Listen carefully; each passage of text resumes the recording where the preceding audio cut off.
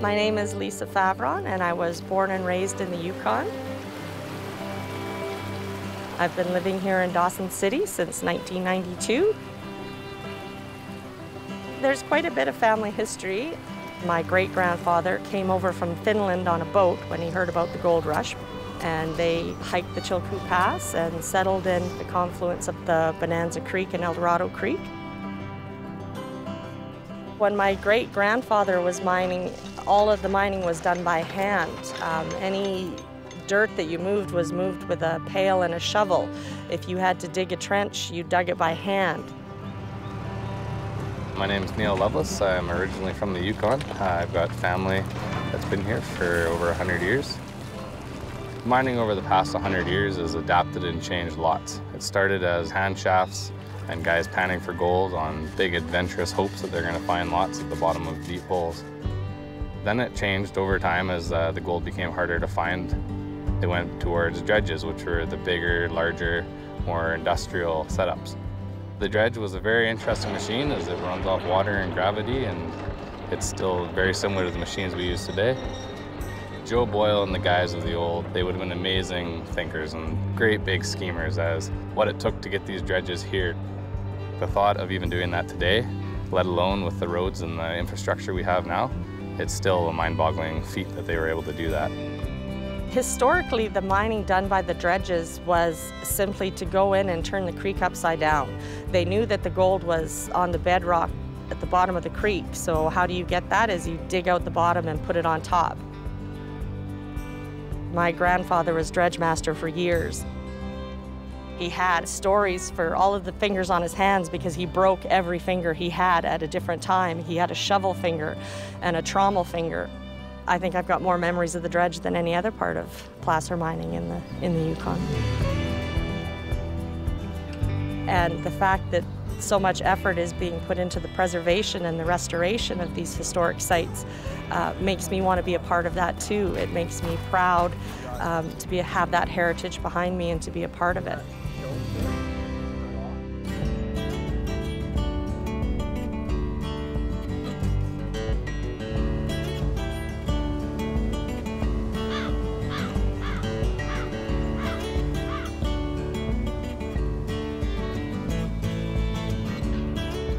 I'm Jesse Cook, and I'm from Windsor, Ontario. When the Stampeders arrived in Dawson, I don't think they had any idea what to expect. I think my generation of people were coming here for the adventure, also not knowing what to expect once they got here, and that was definitely the case for myself. The guys that I most admire, well, there's lots of them from the gold rush. Joe Ledoux's a great example of an entrepreneur. I mean, he was the first one in that all the Stampeders were rushing off to Bonanza Creek to stake claims. And here's this guy staking up a swamp with the idea of turning it into a town site. And he subdivided town lots and sold them off and made his fortune that way. Not only making money, but responding to a serious need, which was where we're going to put all these people. I'm Jim Williams, and I'm from Southern California, and I'm a carpenter here in Dawson City. Parks Canada approached me, and they were in the process of restoring the Keno, and they wanted somebody that had some experience. A lot of the carpentry and stuff I found to be as light as possible. Everything was scaled for weight. All the structural members would be fir, but it would be scaled down to just a minimum size. These boats were primarily trucks. Primary thing was freight.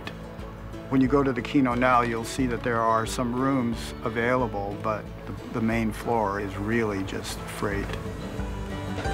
Because of the goldfields and the constant need for materials out there, the shipping and freighting business was pretty organized early on.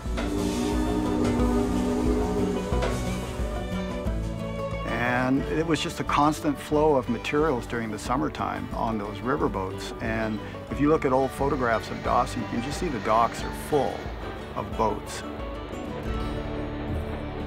The one that we came across was a deck.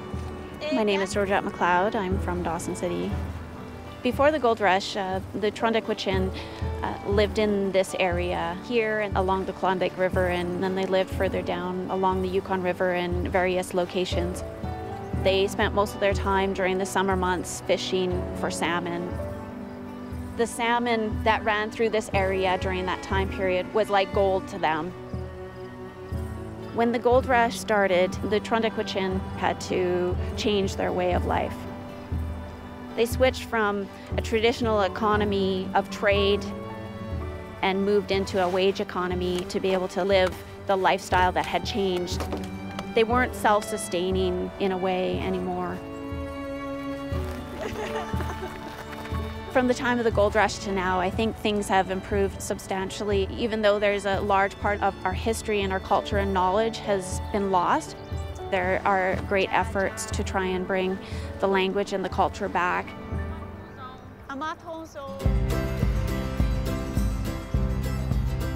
You could tell in the architecture that this was a frontier gold rush town. I mean, there was the gaudiness of all the architectural details, the moldings and all that kind of stuff in the buildings, but at the same time, there was this kind of civilizing footprint on this wild wilderness that was here. Thomas Fuller was a government architect sent up here, I think it was about 1902 or somewhere around there. He was the designer of some of the major government buildings in the town. The post office being my favorite of the Fuller buildings, you're overwhelmed by the detail of the woodwork that's inside. The wickets and where you've got your post office boxes and all that kind of stuff. It's just, the work is marvelous, really.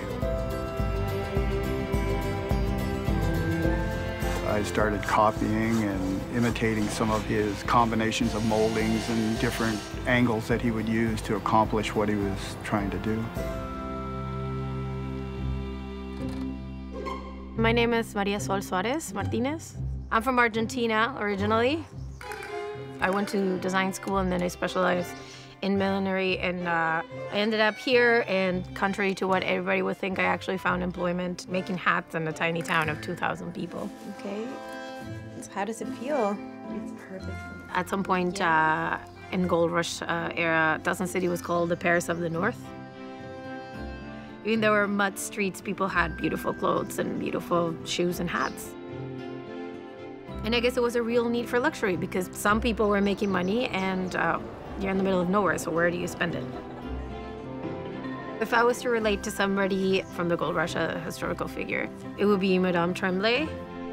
She had the vision to open a shop for all the ladies that ended up here. She imported things from Paris, really beautiful, delicate things. I see myself kind of reflected in that, just trying to make a little bit of room for myself and what I like and in my trade, I guess.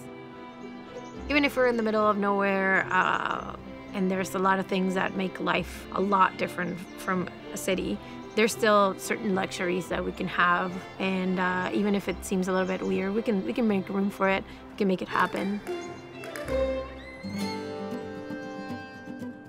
Well, my name is Alain de Rapensigny. I was born in Montreal, come up here in 1981. I'd never seen a picture of Dawson. I come to the Yukon without knowing at all anything about the Yukon. I didn't know about the gold rush. Well, the job I would do was probably better with a paintbrush than with a hammer, so I ended up doing sign painting. I did the Red Feather Saloon, not just the whole corner, the whole new building there. There was quite a few signs there. And what I discovered when I did the Red Feather Saloon, they would do most of the sign painting inside a shop and on paper. And then they would send the labor to put that paper on the wall, and with a little wheel, that little teeth in it, they would just make all through the letter, and then with a little pouch of chalk, they would copy that pattern, and the labor would paint the thing. And when I did the Red Feather Saloon, I could see in the old board, those little hole that was left there. And I said, this is so ironic. Like 100 days later, I'm the labor now doing that. Well, I did the Grand Palace, I did the mural. Dawson, there's a lot of energy in this town. I think the energy remained something that stay in the air from the gold rush. I mean, you look at 40,000 people, he must have been a hell of a party here. And that's still, you still can feel it. I think you still can feel it. After that many years here, I probably can paint any corner of this town from memory, character included. I've never been really good at putting my thoughts and feelings into words, and sometimes when I read Jack London or Robert Service, I mean, their words are my feelings, and I didn't even know I had them until I heard the words, and then it all makes sense. So when you read Robert Service, when I read Robert Service, the subject matter was sort of gold rush wild, but the way he wrote it was more civilized, you know, so you got this kind of contrast between what he was writing about and how he wrote it. There are strange things done in the midnight sun by the men who moil for gold. The Arctic trails have their secret tales that would make your blood run cold. The Northern Lights have seen queer sights, but the queerest they ever did see was the night on the marge of Lake LaBarge I cremated Sam McGee. People used to read this stuff aloud in the family because they didn't have radios and television, so, you know, the dad would read a poem in the evening or several poems in the evening. This was common. And I think that's one reason why he wrote the poems like he did in that kind of doggerel style, you know, that is not very complicated, it's not very esoteric, it's sort of entertaining kind of a song, you know. Our elders are our history and our university. They're the holders of the knowledge of the land, and it's important to take it in and share it with others. Now that people my age and younger are getting educated about their history, I think it's helping them reach back into their culture. It's important for me to raise my family in a setting like in Dawson and along the Yukon River. It brings out the best in them in exploring their own land. We can talk about things that I've done as a child. I could talk about my family, and I can share those stories with them and have those experiences with them when we have a chance to be at places such as this.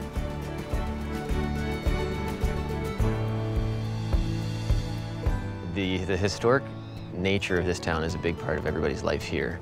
What I like about it is it's a real life town. It's not just a ghost town. It's not just a museum with a facade. These buildings are lived in, these old cowboy buildings that you see, they're lived in, and there's real businesses and real people in them. And that's a lot of fun, and that's a huge part of our culture here, and that's a huge part of the reason I love it here. I think everybody feels very proud of the heritage, even people like me who just came here a few years ago rather than was born here. But everybody feels pretty proud of their town, and it's not hard to love it very quickly. What I like in the summertime is watching the people walk all over the place, walk in the middle of the street and on the sidewalks and stuff like that. And it really makes me feel like all of a sudden I'm back in that gold rush time, because if you look at the old photographs, there's just people everywhere in the middle of the streets. And Dawson gets like that. It really gives you that sensation that you've stepped back in time in a way. And with the old buildings, it just adds perfect backdrop for all that.